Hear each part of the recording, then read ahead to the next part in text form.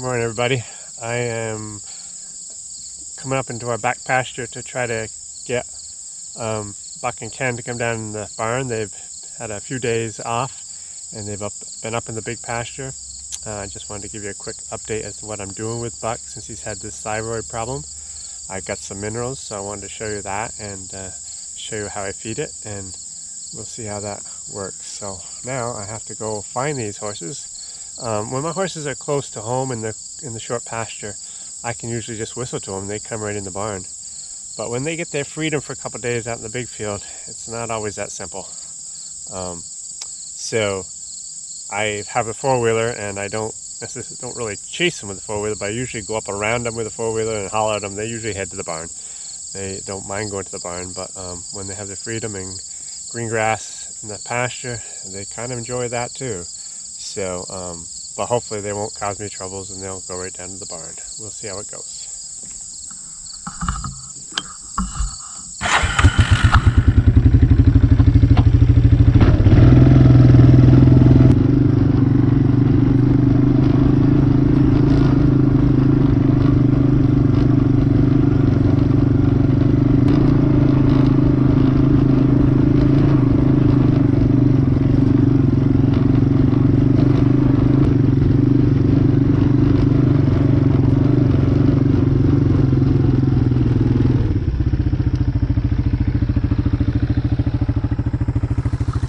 Hey guys, hey, let's get to the barn.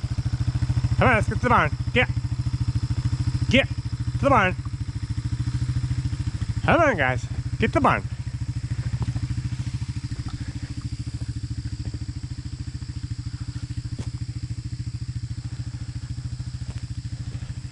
Come on, get. Come on, get. Come on, get, Ken. Come on, get out of here. Come on, get out there. Get out of the woods. Head for the barn. Come on.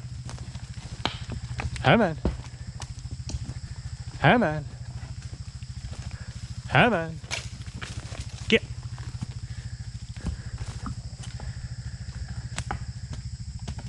All right, Ken. Come on. Get. Come on, get to the barn. Come on. Get.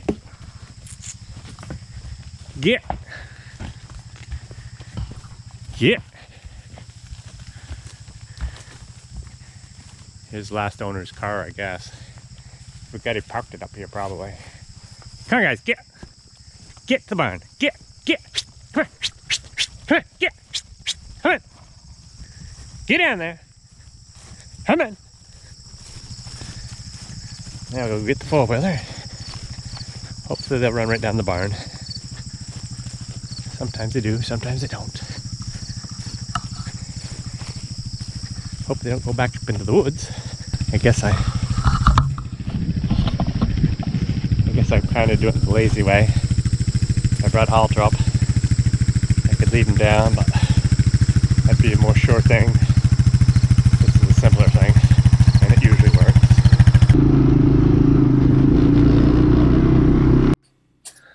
I hope people don't think I'm mean, as if I'm chasing these horses with the four-wheeler. These horses are no more scared of this four-wheeler than they are scared of me.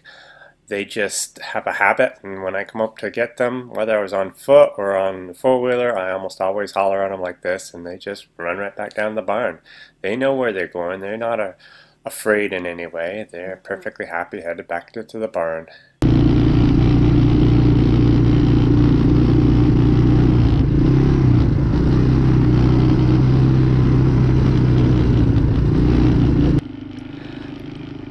I sure do love to watch my horses kick up their heels and run like that.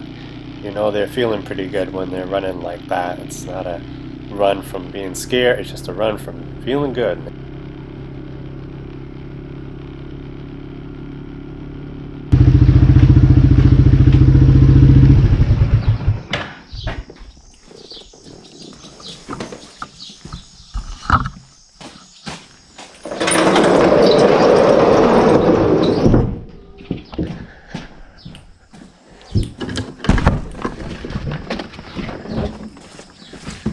we really get some rain. Barnyard's a muddy mess.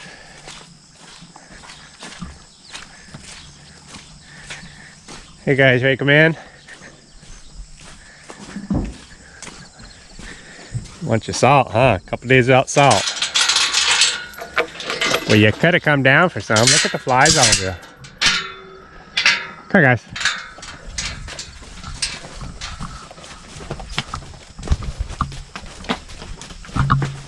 That door there, Ken's half scared of that door. It wasn't too bad right there now, but sometimes he hates going through there. All right.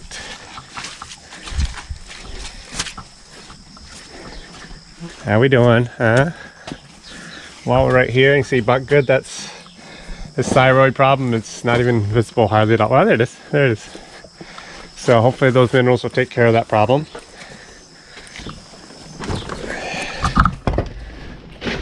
Oh, wait. Wait.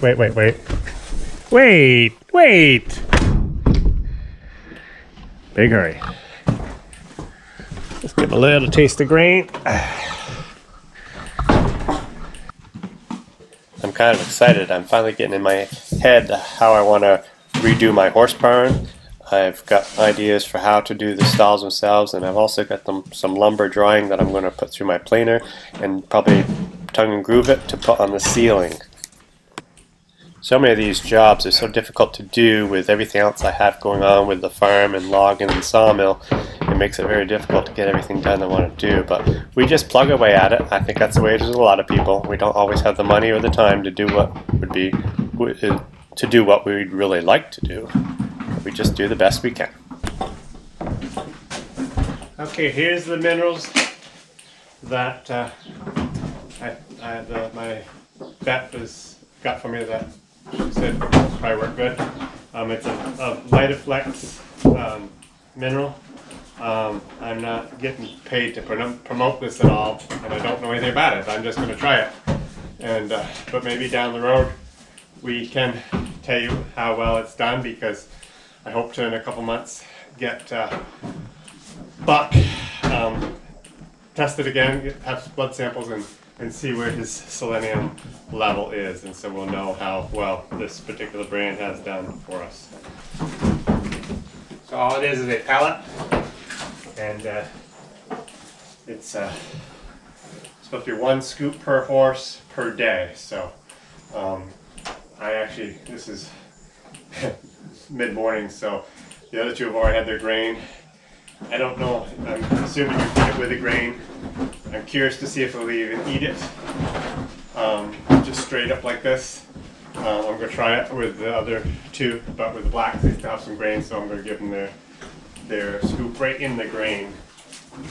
I'll have to figure out a better way to do this in this big bucket. But get it up, Buck, get up. Okay.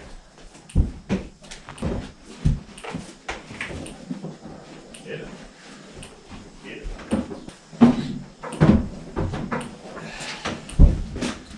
Probably I'll get a small container to walk through and scoop a scoop out of each time that I do this. I'm curious, like I said, I put Canadian bills right into the empty bucket, and so I'll come out at the time and see if they've cleaned it up and eaten all. So anyways, that's what we're trying. This is what it is, and I hopefully will give you an update in a month or so, or a couple months down the road, to see how we like it. Okay, that's it. Thanks. Have a good day.